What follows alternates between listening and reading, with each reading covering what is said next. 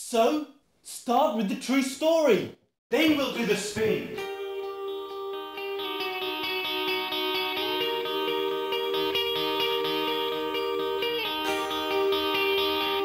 The A-1 was originally a Roman road, but now it seemed to be a symbol of our life, snaking up the spine of the UK, connecting north to south. This road is the essence of our country and our minds. At one time, everything seemed to be so A1.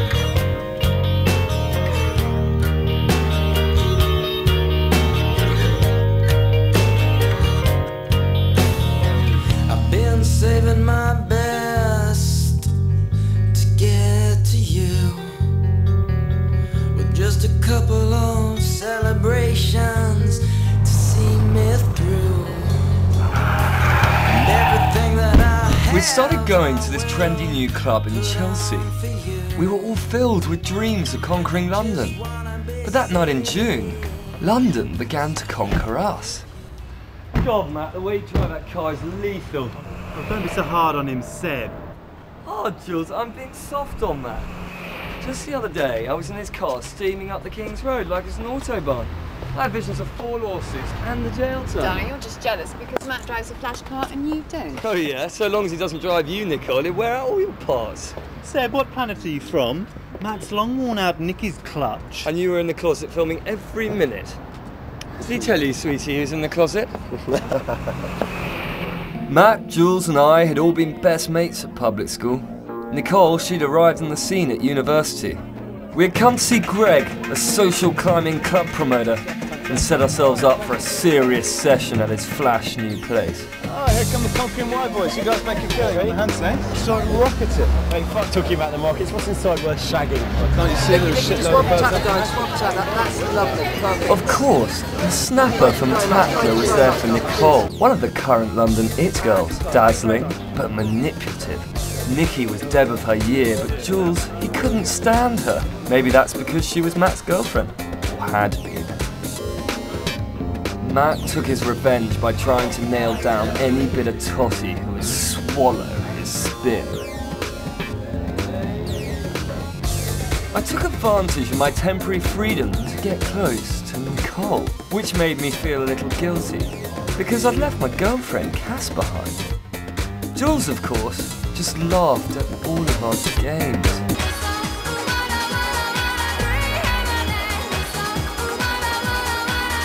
Nikki and I hit the floor. The club was full on.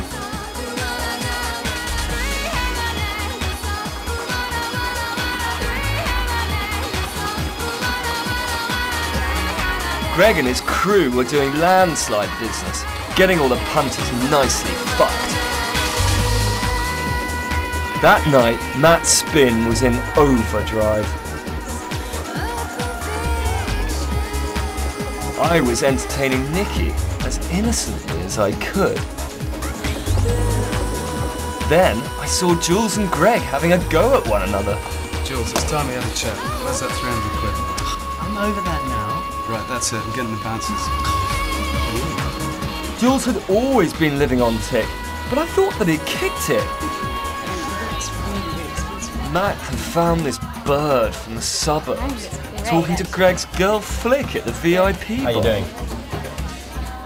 I'm Matt Hobart Cecil. You know that, of course. What are you drinking? Why don't you find out? Well, I'm making a bottle. Do you come here often? I come here from time to time. The problem with Matt is that he wanted to be a porn star. Investment banking was just too slow. I mean, just look who he's chatting up now. I mean, the girl's just not one of us. Look at her shoes. They're all wrong. Looking at Nicole's reaction, did I detect a flicker of jealousy? I know. So, do something about it. Punish him. Right? I will. The one who'd been changing the most was Jules. Ever since he'd got into that trendy South London art scene, he was quite the wrong man on the pitch. He'd taken some book job, with an outfit off the new tape. And now was quite the Taro publisher. As the night wore on, the DJs took the crowd ever higher. Matt made quite the display with this bird. It didn't work though. Nikki just ignored Matt. Instead it was Sarah who got her attention. Smells too good for this. Sarah was some lord's daughter who had quite a taste for Nikki. Predictably, she and Nikki made a show of it. And predictably, Matt reacted. I was quite enjoying Matt's discomfort, especially when he downed his third bottle of Bollinger with this new chick, quite oblivious to the whole charade. They danced right in his face. So he took it to the next level and flaunted the girl on the dance floor.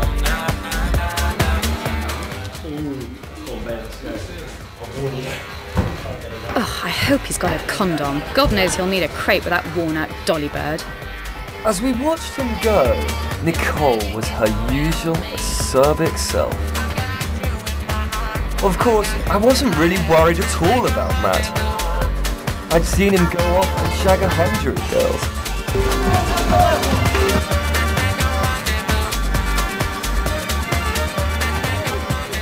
The DJ brought the last set to its orgasmic conclusion.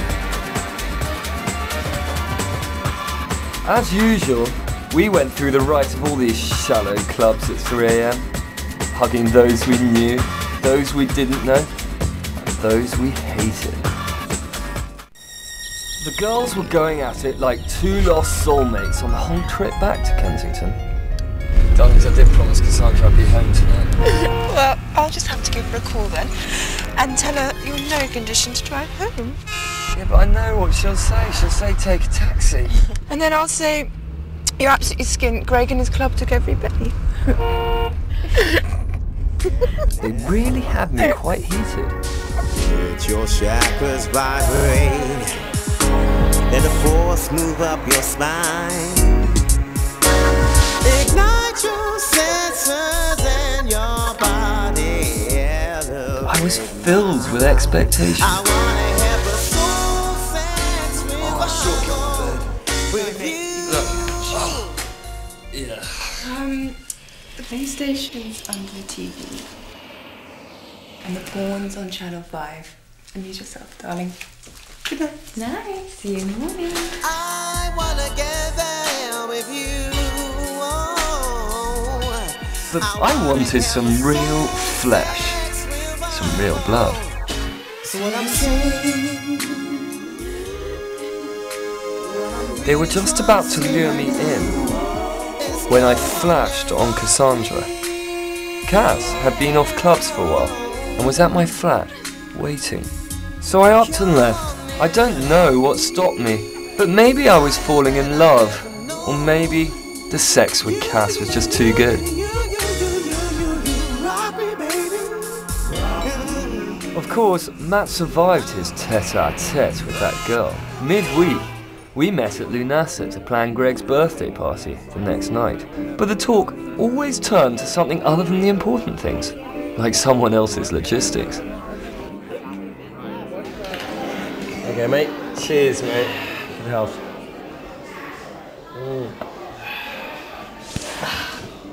Well, you know what? I just saw this guy get out of a Jaguar, and he's about our age, and he's so dishevelled. How the hell can he afford one? My boss would call it a shaguar. I know what you mean though, it's fucking irritating. It's got to be trust fund, drug dealing or gun running. Thing is though, it's not my scene. Be the Ferrari for me. The porn star machine. Mate, a nice chrome F355. I can see it now. Driving down the King's Road. Beautiful blonde sitting beside me. Hands everywhere. Top off. What? In broad daylight? No man, the top of the car. One track mind, that's your problem. Nice one, cheers. Cheers. What's it gonna be? Midweek fuck up or a chilled one? I reckon it's gonna be a load of chilled ones for a midweek fuck up. Sorted. Finish that. I'll get 2 more in. okay? Nice, and get too sharp in those things, it's halfway to the weekend. Excellent, mate. Wicked. Matt could ruminate like he was half Disraeli, half Keith Richards. Meanwhile, the girls were planning something different. That dreadful Arab, Nasser, reeking of bad cologne, he comes into the office and demands to see me. The poor fool didn't understand that I only flirted with him to make the sale. Anyway, he puts down this enormous bunch of yellow roses on my desk, and now the whole office thinks I'm shagging him. God, darling, looks like I'm going to have to deprogram you of any thoughts of men. Can't. I've just bought this dress that's going to make Matt insanely jealous. Fabulous! I can't wait to see Matt green with envy.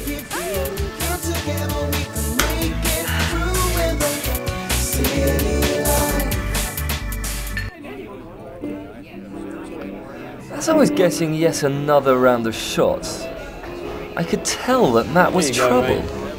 Oh, nice one, cheers. Good health. Good. Fuck me. Did you catch the game the other night? Fucking England threw it away. Yeah, well, they lack ambition. We don't. We can live to fulfill it. You will. I won't. You've got Cass. Mate, wish I could find some fit chick to return to every day. Mate, I can't settle on one. There's just too much punani out there. Anyway, gotta go and shake the weasel. More philosophy when I return. He couldn't fool me. He was still mad for Nicole. All the other birds would have to wait. Naturally, it turned into a serious bender that led to a shocking hangover. God knows how Matt must have felt at the office. Anyway, Matt rang to try and get himself some more drugs for that night. I blew a chance to stop the whole thing then. So, don't beat yourself up, Matt. It isn't attractive. I mean, you can hardly blame yourself for not being able to focus on that report. Seb called in sick today. He told his executive producer he wasn't coming until Monday. Yeah, but he needs me more than I need him, Cass. I just need a little pick-me-up, you know. I think you should pace yourself, Matt. Yeah, Matt, sorry to interrupt your conversation, but I need that 50-page accounting report on my desk by Monday. 6-month, 1-year, 5-year cash flow projections in all categories. And this time, Matt, push the fucking bullshit quotient right to the edge of the law. In other words, you want this IPO to fly? You got that right, bud. This IPO's gotta fly like the eagle. Or it's your ass. Got it? Yeah, I got it, Sam. No fuck-ups. Fucking wanker. No, Cass, not you. Matt's Look, yank gotta boss go. had been on at him for his fuck-ups. But Matt didn't care. More coke would see him right through any project. Work like slaves, party like porn stars, he always said. And he thought of slowing down just wouldn't do. Our way of keeping up was through chemicals. Jules' current way was with the gym, but then he always had a different perspective. No, Jules, stop. Don't straighten your arms at the end of the repetition. Look, I've told you before, the arms, they have to be slightly bent all the way through the exercise. Okay, well, that's it for today's session. Go stretch off. I'll see you next Wednesday, yeah? Remember, no smoking. You're such a Nazi. Jules desperately wanted to come to Greg's party to work out his debt. Seb, Jules. And I had to set it up. Oh, you've been absolutely brilliant. Thanks for getting me in. God, I know things have been a bit rough between Greg and me lately. I'm glad you acted like an ambassador. Well, then it's sorted. Well, I'll bring a present. We'll all act like nothing happened. See you at 8 then, mate. While I was stupidly trying to patch things up between Greg and Jules, I couldn't see what was really brewing with everyone else. He called, you know, whilst you were in the shower. Who did? Matt. He said he's coming around here half an hour early. He wants to steal himself for Greg's party. Oh, God, that means he's coming over for the box. Better break it up now before he comes over and hoovers it all up.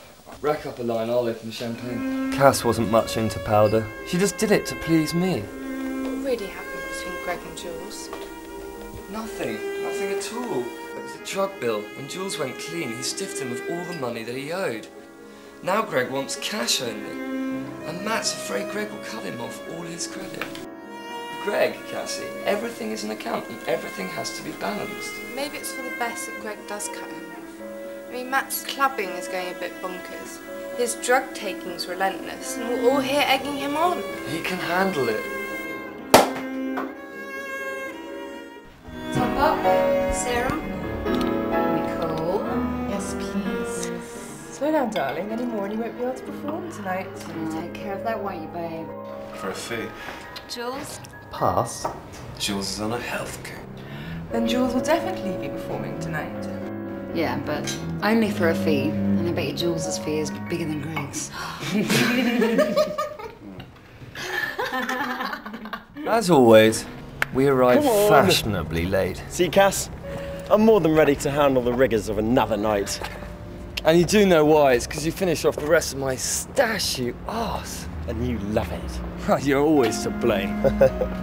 Matt was a magnet for games. I didn't know we had gamed him so far. Happy birthday to you. Happy birthday, dear Greg. Happy birthday to you. And many more! And many more for all of us. Guys, thanks for the wicked presents, even to you, Jules. I mean, this tie is so wonderfully wrong. And who will ever wear that? I know who. Colonel Hobart. He likes things gaudy. Colonel Hobart. He's no more a colonel than my dad's a duke. He's as rich as a duke. Well, nearly. Anyway, he's invited Seb, Nicole and I up for a fat party at his estate in Yorkshire. And I need a housewarming present. Unless Jules intends to come and hand it to the Colonel in person. I'm sure Colonel Hobart will be just thrilled with this tie. But I don't think he'd be content with just that. That's why we need some help from the birthday boy, I think. But I wasn't invited. Yeah, well, if you come up on Sunday, you can come up and handle the refills. Besides, you could do with the business, I think. Business? That's a joke. My business should have been to stop it all then, but I didn't. And is there a theme to this party? Well, Jules, it's the opposite of you, and now the opposite of you means that you have to be the opposite to what you think you are. I don't think Jules knows who the opposite of him is. Ouch, Matt, below the belt. Where Jules has his mind all the time. What's your opposite, Matt? Come on, out with it! That's just it, dear boy. I'm not out. Well, hang on. Jules isn't out either. Are you? He's only halfway out, I think. Oh, come on, Matt. Do give him an answer. The opposite of you. The real you. It'll take some thinking. Yeah. Okay. How about 50? Fat, bald. And dead. I think it's probably about time we got the birthday boy to break it out, don't you think? Come on. Nice. Bring it on now. Nice one. Like children in a sandpit. We just had to have it all. So tired of the shade. Pink is so passé. Here, try my new gloss. It's called Cherry Red. I think they should call it Vampire Red. I tell you, that's a lot more pots.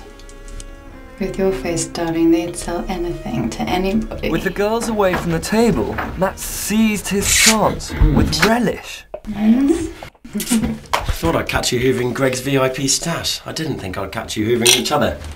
Wanna watch, Matt? I think I'm a bit jealous. Which one of us do you want then? Me or Sarah? Oh, I'm gonna have to get a lot higher before I start hearing any confessions. It's not Sarah I'd be jealous of. Oh, come on. She's fresh pie and I'm not. But it's your pie I need.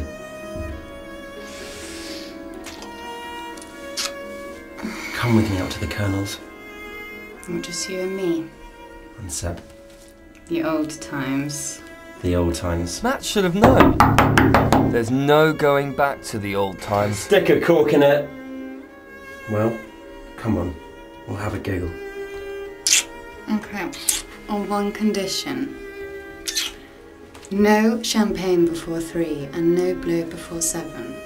I've got to start drying you out. That was an impossibility. About that, and I reckon that, you know. Oh, It looks like we've had a reconciliation. Yeah, let's give him a hand. Well done. Well done. Well done. Why shouldn't our golden couple be occupied in the honeymoon suite? I mean, Greg's maid has put on extra sheets of stuff. Thanks, but I think I'd rather have you. I'm off! Does this mean you're not coming with us up to the Colonel's? No. Ah, Jules. After the party, Cass had had enough. Leave me alone, Seb. It's over. I'd agreed to take Greg's stash up to Colonel Hobart's. And that had pushed her to the limit. The girls have got some sexy slinky little outfit. Oh yeah, no, that's how I got their jacket for them as well. Bring them. Yeah, I've got a shocking hangover, mate. Shit. Hey, what time are they getting here? Oh look, here they are. Nicole and Sarah met Matt and I outside Pimlico Station. Nice to see you. He was obviously ecstatic to have a crack at Nicole again.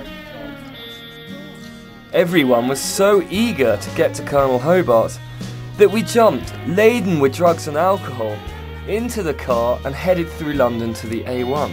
Weaving our way through the streets, I could see that Matt and Nicole were about to start arguing. Okay, darling, use the champagne. Sarah unlocked the tension by opening the champagne. Oh, there you go. Sarah, give me one. Oh, well, look, just have a bit of Nicole's, okay? Give me a sip, come on. Sick, you shouldn't be just around. I just don't Sarah, you are so I know, but you gotta know that he's fine, okay? Look, honestly, he's done this before. He and I used to do this from university. Don't you remember, Nicole? We've got a 6-hour drive. Okay, fair enough. One more for you. Okay, well, yeah, we should be sharing anyway. Hang on, listen, it's a party we're going to. Should we be partying? Come on! Our cries to party just awoke the beast inside of Matt. And in me too. But then, I wasn't driving. Okay, mate, come on, I need my pills. Matt, you need to drive faster. Halfway up the A1, Matt started to get edgier and edgier. Headache. Nicky, give me a jolt. You promised. No. God's sake. Sarah, give me a massage, will you? I think my optic nerves have played out. Darling, I don't think I'm going to be able to reach your optic nerves. Massage. Your speciality. Go ahead. I want a massage too. But so do I as well. But why don't you massage his other head? But instead of stopping him, I just indulged him. Really need them, come on. No, Matt, you promised. Please, why don't you let me drive? No one drives my car except me. Is that good enough? Or was nothing ever good enough? Matt, here are the pills, okay? Right? Here, just chill out, relax.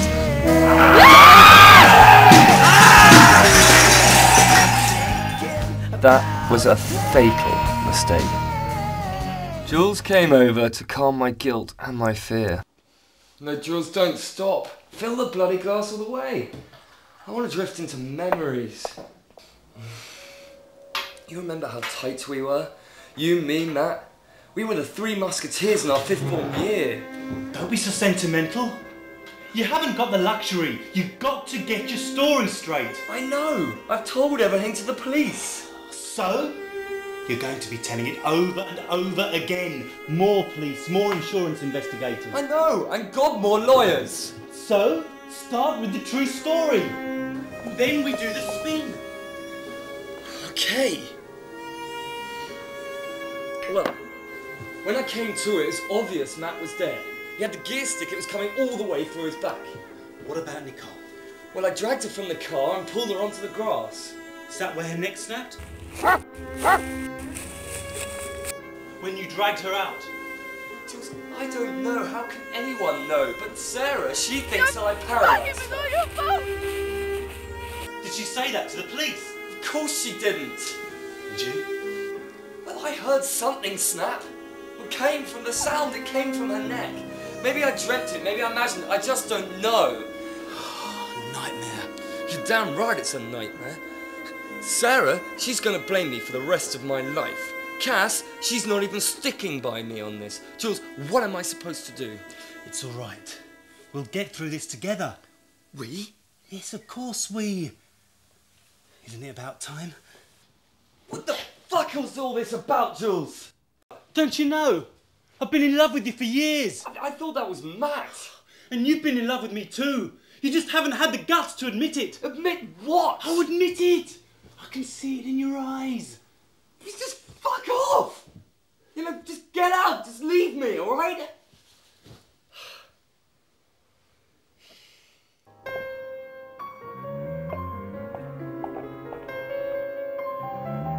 It's over then. You're damn right it's over.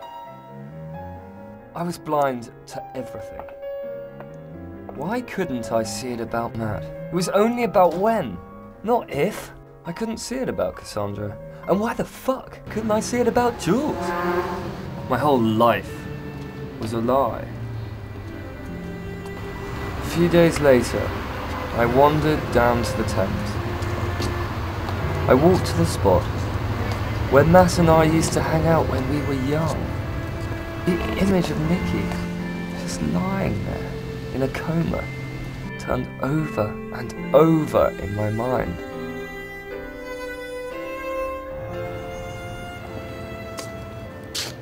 I'd managed to bribe the cremation guys to give me some of Matt's ashes. I mixed them up with the last of my coke and my pills. I shook the combination hard and chucked the mix into the water. It was the least I could do for Matt. Maybe his ashes would have a good high. I hoped they would have a damn good high.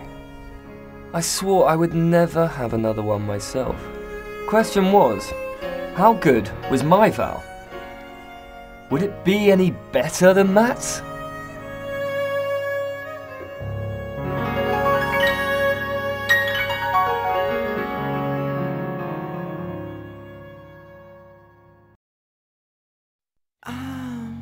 Standing blue, I'm staring wide-eyed, watching over you. But I'm scared of all the shadows in your face. I try to move what always stays the same. When there's nothing left to do but fall, just take